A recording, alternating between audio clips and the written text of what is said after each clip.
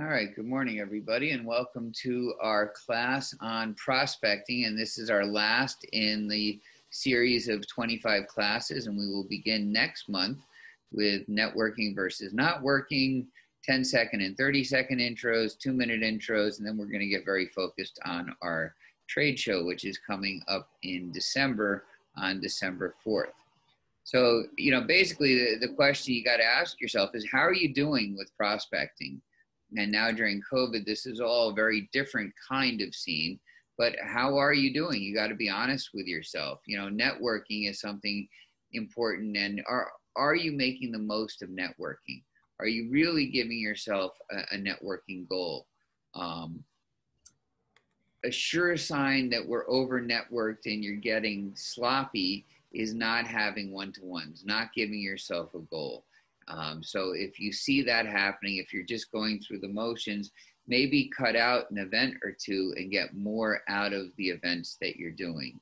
Chambers, same thing. It's great that people are members of chambers of commerce. It's great community. It's all of that stuff. But are you a member of the subcommittees? Are you really getting involved? And remember what we had said in our networking versus not working, that it's better to go to 2 events 12 times a year and 12 events twice a year. Get to know the people in the committees, have one-to-ones with them. People do business with people they know, like, and trust. And are you taking advantage of those relationships and really growing through the opportunities of a chamber or a Kiwanis or any of those types of organizations with subcommittees? BNI, I think we all have our opinion on the BNI and the tips of the world, but same thing. Are you having the one-to-ones, or are you just going through the motions? Or are you meeting with the same people and you're talking about the same things and not really asking for the referrals and more hoping to get them? Meetups, it's like, why do them? They're awful. But same thing, and it's not a bad place to cut your chops and to get comfortable with your new 30-second intro or whatever it might be. And I shouldn't say they're awful, but my experience with meetups is not the best. Doesn't mean I haven't gone, but try to make the most of all these opportunities. Many of you are giving talks and seminars, and if you're doing it just to do it, why do it? I have an old friend, guy who used to be a good friend, and I'd always say, so how'd your talk go? And he'd always say, oh, it was great. And they loved it. And I'd say, okay, so, how many referrals did you get? How many books did you sell, or what, oh, well, no, none of that. So it felt good to them. So be aware of that. Be aware of why you're doing these things. It costs us time, money, and effort to give a talk, to have a trade show, to post a video, whatever it is. So we need some kind of measurable barometer as to if this worked or not, or if it just feels good. Again, why do it? Yeah, and I understand it helps our branding, but we need a hook. So maybe the hook is, David Quick, I know you're on here, so maybe it's a free overhaul, or not overhaul, but diagnostic of your system. Or something along those lines. Or, for Lois, it might be a free evaluation. Invite me out to come out. We'll take a look at your workout program, and I'll give you a free evaluation. Or, with Sarah, it could be a free free meal or something like that. But have a hook, have a way of capturing information and a reason for doing these things. Also, I think it's real important to know who our centers of influence are. Know who we want to be introduced to. So David, I know for you, it's accountants, right? You're very interested and focused on accountants, but it's more than that, because accountants are great because they're a great center of influence and referral source, and their computers are of utmost importance to them most of the year, or several times a year. But maybe there's other centers of influence that are both Mac and PC. So it could be agencies, it could be printers, it could be a lot of people. But know who your centers of influence are and know who you want to be introduced to. Don't forget, when you go to parties and social events, there's a 2-foot rule that you're allowed to ask anybody within 2 feet of you what they do. And, it's funny, it just happened to be bike riding a couple weeks ago.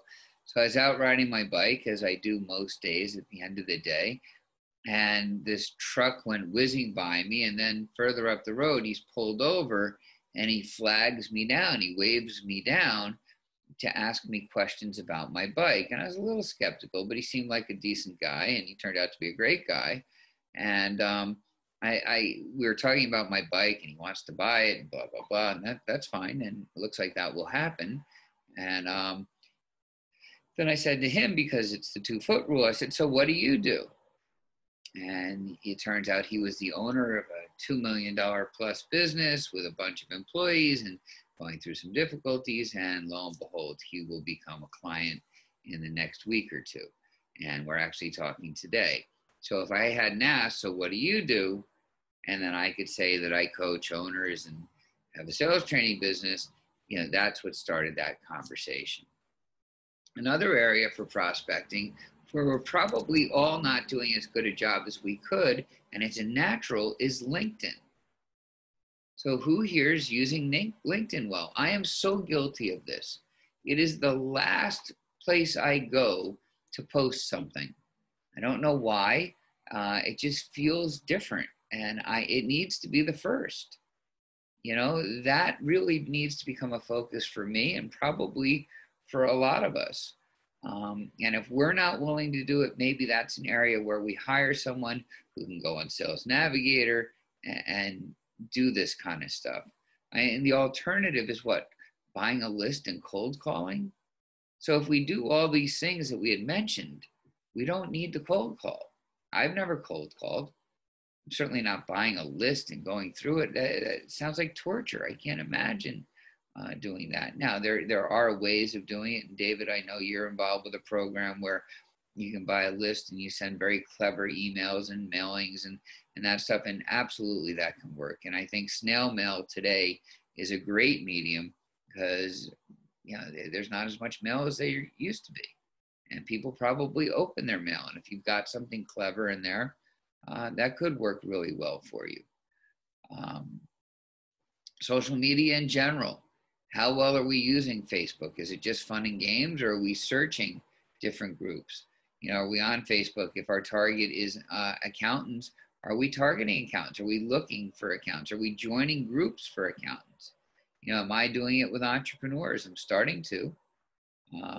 So I'm trying to turn some of those platforms into more productive uses for me. Canvassing. Knocking on doors. I have started a couple of businesses, some for me, some for others, by knocking on doors. I remember as a kid, I worked for an embroidery company. It was the world's oldest and largest embroidery company.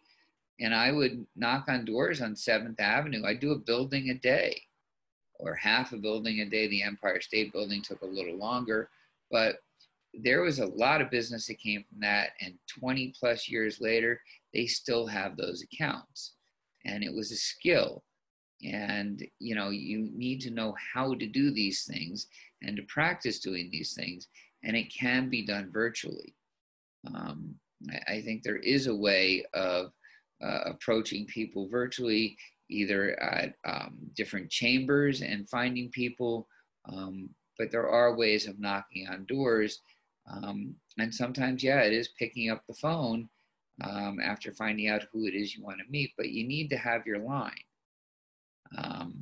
And, sometimes, so again, David, I'm not picking on you, but your client or your product is an easy one. So being in the IT industry, the beauty of that industry is whoever they're using now, eventually they're probably going to screw up.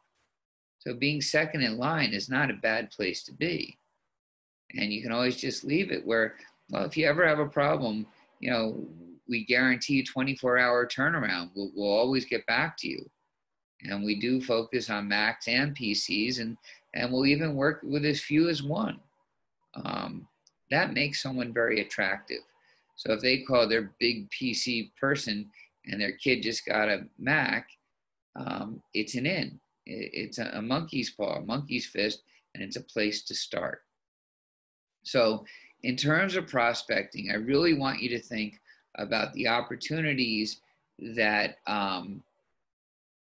are out there and maybe you're not taking advantage of. I was recently in a phone store. It was an AT&T store, and we were doing some work, and I asked them if I could put up a plexiglass display of my trifold, and they said sure. And so there it sits, and business owners go in there all the time. So sometimes it's taking a shot, sometimes it's just asking if you can do something. But we all have our favorite places that we eat or we go or we do. And maybe those are places that will allow you to leave materials behind. And that's why I always like to stay within my circles when I shop and do things. And people generally know what it is I do for a living, and I know what they do for a living because I've asked them. And we've had those conversations. So prospecting is not what it used to be. I think there's a lot of opportunities out there for a lot of us to do this a lot better. And I highly, highly recommend you start taking advantage of it and have a very strong fourth quarter, and it starts now. So I'm Chris Lipper from On the Bus Sales Training, and I hope that was helpful for you. And that's chapter 19 from my book. Any questions?